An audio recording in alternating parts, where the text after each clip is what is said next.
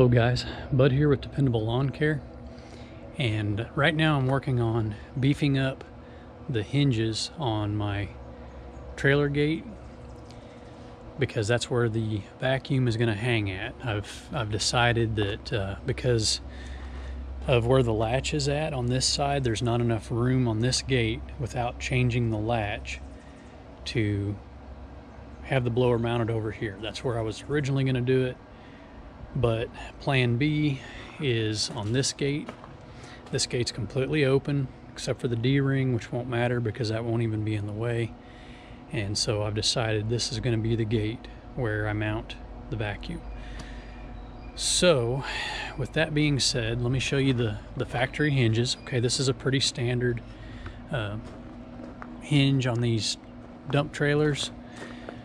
Seen this same hinge used on a couple different ones.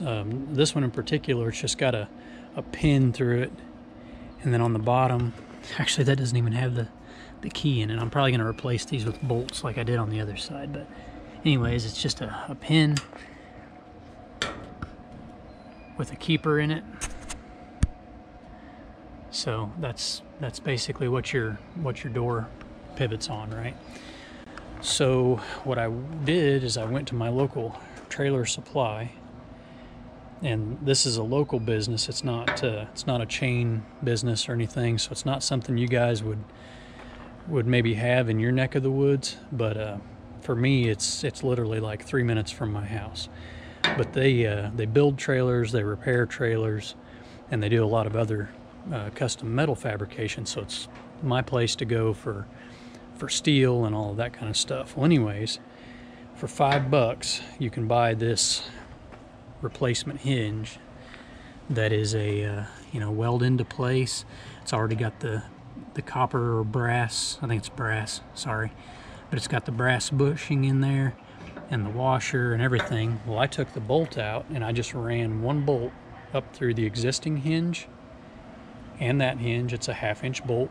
So now it's just basically it's carrying that's not welded into place.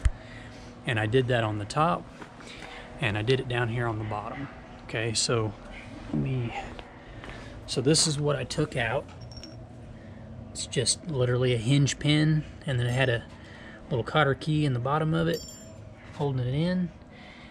And this is what the hinge came with that I purchased.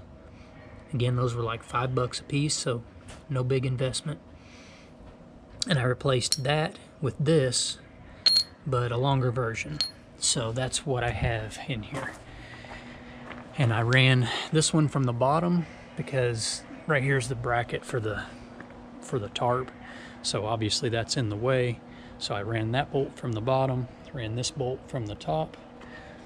And my plan is to obviously weld this in place, weld the bracket, the base piece into place, and that's going to be the extra support that I need for the trailer gate to handle the weight of the billy goat vacuum. This thing's a beast. It weighs about 500 pounds, and I just want to hang it on that gate, and so all of the weight is going to be on those hinges. So that's the number one thing that I've already learned, is that I'm going to have to beef up the hinges. So that's my plan. Anyways, that's it for right now. Just wanted to show you guys that in case you're doing a similar build. As always, thanks for watching. Get out there and make some money, and we'll catch you on the next one.